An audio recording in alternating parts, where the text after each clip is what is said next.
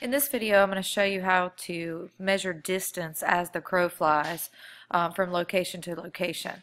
That term, as the crow flies, means just a straight line across from two distances. You're not going to have to worry about going along every single road and driveway and everything to measure for today's assignment. The first thing you want to do is go ahead and go to your first location.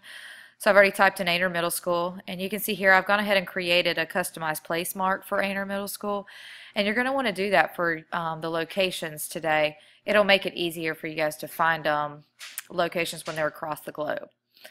Alright, so then what we're going to do next is we're going to go ahead and go to our second location. So we're just going to go to the McDonald's right across 501.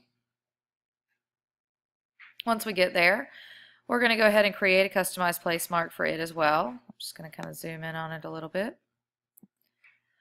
Alright, so we'll go here, McDonald's. I cannot type. And we'll click here to customize.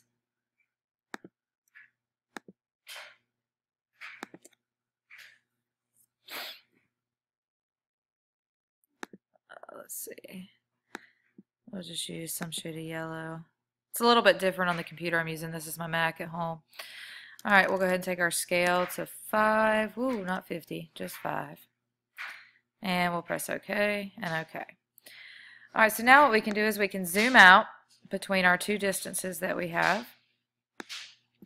And you want to try to get as close to both of them as you can without moving off the screen.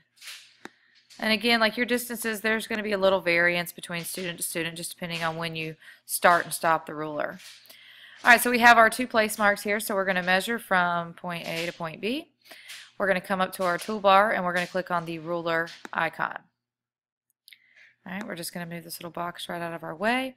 And our directions tell us they want us to measure in miles, so we're going to go ahead and list and we're going to select miles. We're going to place the icon or the cursor right there on top of Aynor Middle School and we're going to click.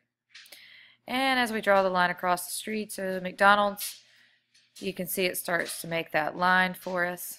Once we get to McDonald's, we're going to just click again and that will allow you to take that mouse away. And you can see here, as the crow flies, it's about 3/4 of a mile. So that's what I would go and record on my assignment sheet. And that's basically all you guys have to do. Like I said, some of your distances are going to be far away, so you're really going to have to zoom out. That's why you want to make sure that you have those big place marks like I have, because you can see that as I continue to zoom out, I could technically measure distances from like South America to Aynor Middle School just by using the place marks. That's how you measure distance using Google Earth.